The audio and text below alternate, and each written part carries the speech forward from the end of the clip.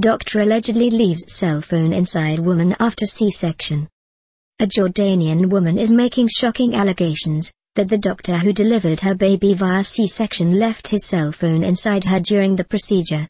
The Daily Mail reports, a Jordanian woman claims a doctor left his mobile phone in her abdomen after delivering her baby by caesarean section. Hanan Mahmoud Abdul Karim, 36, was admitted to a private hospital in Amman, Jordan, for the operation on April 24 this year. She claims that during the procedure, the doctor left his mobile phone in her abdomen, Gulf News reports.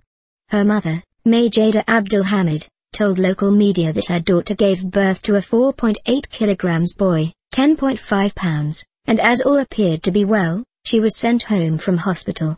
But later, she claims her family noticed her stomach vibrating and she began suffering terrible pain.